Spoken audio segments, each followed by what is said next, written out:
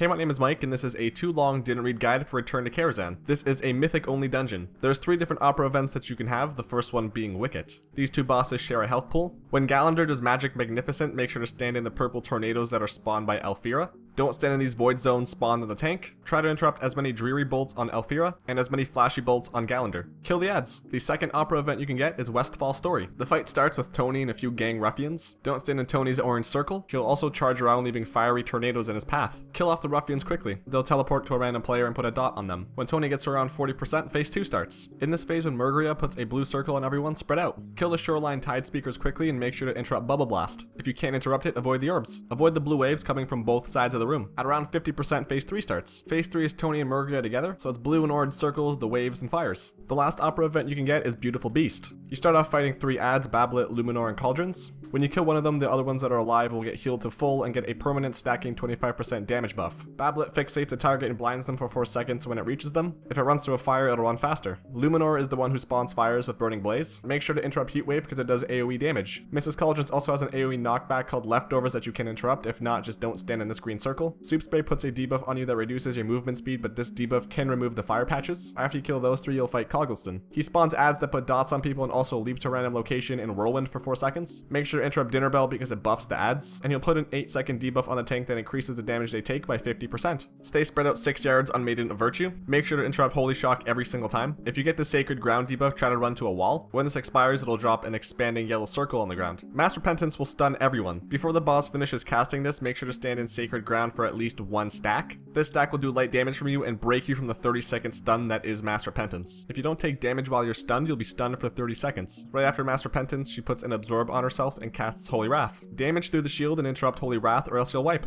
Attumen the Huntsman will start the fight on midnight. Mighty Stomp does damage and interrupts anyone within 30 yards. Everyone in the group will get a dot on them called Intangible Presence. Dispel the person that has a ghostly copy of their character copying all their moves. Dispelling this removes everyone's dot, but dispelling the wrong person will make everyone take a lot of damage. At 50% health, Attumen will jump off midnight and midnight will start to charge around the room while regenerating health. Do not stand in Mortal Strike. Do stand in Shared Suffering because it splits the damage. Avoid the Wall of Horses. When midnight gets the full health, Attumen will jump right back on her. The ads before Moros have a ghost trap near them that you can pick up. You can use this on the ads that are surrounding Moros. These will CC the ads around Moros for over a minute. There's a lot of different guests that you can have and they all buff each other when they're around each other. Baroness stuns a player and drains all their mana. Lady Catriona will heal the boss. Baron Rafe does a whirlwind. Lady Kira increases the boss's attack speed and damage. Lord Robin will throw a weapon at a random player that deals damage to anyone standing near it. And Lord Crispin does a frontal cone. When Moros gets to 60% health, he will break all the ads' immunities, so you have to kill them before then. Ideally, you want to kill them off one by one. Throughout the fight, he will randomly vanish and then appear behind a random player, stunning them and applying a permanent dot on them. He also puts a debuff on the tank that reduces their armor by 75%. Kill the orbs that Curator spawns. Do not stand in the swirlies or the blue puddles that they spawn. These swirlies will spawn on players, so make sure you're not in a bad spot. At 0 mana, the boss will do Evocation for 10 seconds. He takes more damage while he channels this, and when he's done, he does a party-wide AoE that does more damage each time he does this. Nightbane is a boss that you have to summon within a certain amount of time, and if you want to know how to do that, just click the box on the screen. This boss has a frontal cone and tail swipe. He'll put a fire underneath a random ranged DPS or healer, so move out of this, and make sure you're standing on the edge of the platform so it doesn't spawn in the middle. Interrupt Reverberating Shadows. Ignite Soul is a 9-second debuff put on a random player. When it expires, it deals party-wide damage. The less health you have, the less damage it deals, so step into a fire until you're at about 20% health. 5 stacks of Burning Bones will be put on a random person. This can be dispelled, but for each stack, an ad will spawn. These ads will put a short stacking debuff on people that increases your damage taken by 25%. At 50%, Nightbane will fly up. Everything from the ground phase continues except of course the frontal cone and the tail swipe. You'll spawn an ad called Bone Curse who puts a stacking permanent dot and movement speed decrease on the group every 8 seconds. When you kill this ad, Nightbane will come back down and the fight continues as normal, except the boss now has a 3-second fear. The Shade of Medivh has 3 interruptible casts. Frostbite will permanently stun a player and put a dot on them. Piercing Missiles causes the tank to take extra damage for 20 seconds if the channel completes. And Infernal Bolt will put a red circle around a player and do damage to anyone inside of it, as well as put a dot on that player. Ideally, you want to interrupt every single Frostbite and Piercing Missile. If a player gets stunned by Frostbite, you can use the Infernal Bolt damage to free them. When the entire floor gets covered in ice, do not stop moving. Do not move into or out of this fiery circle called Flame Wreath. This will wipe you. When the boss splits up into 3 ads, just kill them all one by one. Try to kill them quickly because they do increasing party-wide AoE. You can also interrupt their Arcane Bolt cast. On the Mana Devourer, don't stand in the Void Zone. Energy Discharge is a party-wide AoE. If the boss reaches 100 mana, he will one-shot you. The Devourer will spawn purple purple orbs that dump his mana. Once they're spawned, they'll start moving towards the boss, and if they reach him, they will regenerate his mana. Absorbing these will give you a stacking damage buff, but also a deadly dot. These purple pool tornado things around the room, you want to stand in these to reduce the amount of stacks you have. Ideally, you only want to be absorbing about 2 or 3 of these orbs. Interrupt Burning Blast on Visidoom the Watcher. If this green beam is fixating you, run it away from the party.